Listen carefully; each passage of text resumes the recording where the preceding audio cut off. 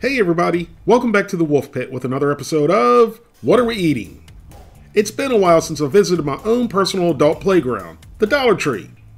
And I've got to say, as I rolled through the front door, a tear of joy rolled down my face. Because once again, I was surrounded by the best merchandise a dollar can buy. I always like to cruise up and down the non-frozen food aisles to build up my anticipation before I head over to the frozen food section to search for highly processed frozen foods. Once I get to the frozen food section, my eyes light up like a kid on Christmas morning. Ah! Boogeyman! And at that point in time, I'm in my processed food zone. My overwhelming joy is not just for me, but it's for you, the people, so you don't have to try this stuff. On this adventure to the Dollar Tree, I picked up a few items, and one of them was a bag of cheddar cheese-filled Super Pretzel Poppers. A while back, the Kohl's company sent me some new products to try, and one of them was beer cheese-filled pretzel middles. And they were average. Not great, but not too bad either. The pretzel to cheese ratio was way off. A whole lot of pretzel and a little bit of cheese. You, the people, must have shared my opinion, or the Kohl's company watches my videos, because I can't find anywhere where they're sold. So I got this 7-ounce bag of Super Pretzel Poppers with cheddar cheese filling for $1, which is much less than the box of beer cheese-filled pretzel middles. The ingredient list isn't that long, but the majority of the ingredients are in the cheese, which tells us it's not real cheese. But I doubt any of us thought it would be real cheese. Per 4 pretzel poppers, there's 160 calories, 4.5 grams of total fat, 2.5 grams of saturated fat, no trans fat, no cholesterol, 340 milligrams of sodium, 25 grams of carbohydrates, 1 gram of fiber, 1 gram of sugars, and 4 grams of protein.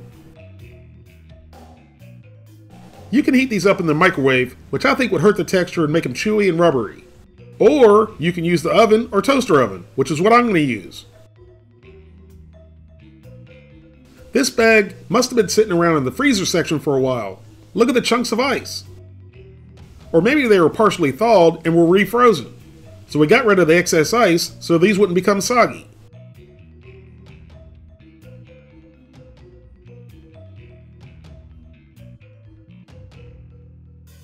Once they were spread into a single layer on the baking sheet, they went into the toaster oven for 10 to 12 minutes.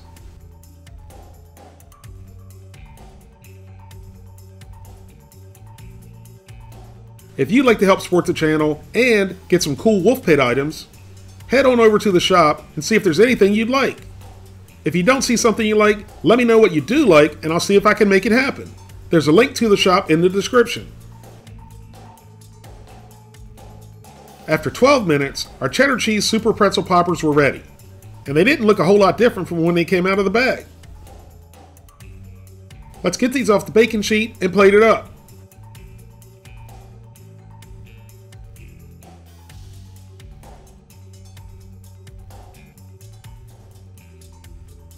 And of course you can't have pretzels without mustard. But we tried one first by itself. When I first poured these out of the bag, they reminded me of something, but I couldn't put my finger on it. Until just now. I grew up on the coast of North Carolina, and we used to use sand fleas a lot for bait. And these pretzel poppers reminded me of sand fleas. Can't you see the resemblance? Now I thought that was pretty funny, but it's not going to be funny if they taste like sand fleas.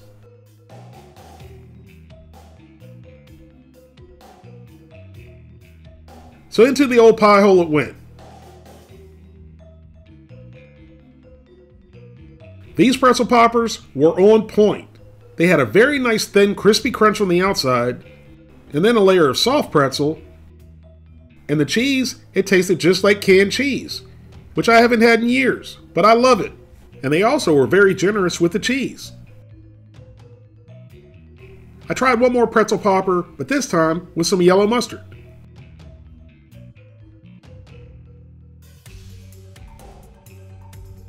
The mustard did a fantastic job complementing the pretzel, as mustard usually does.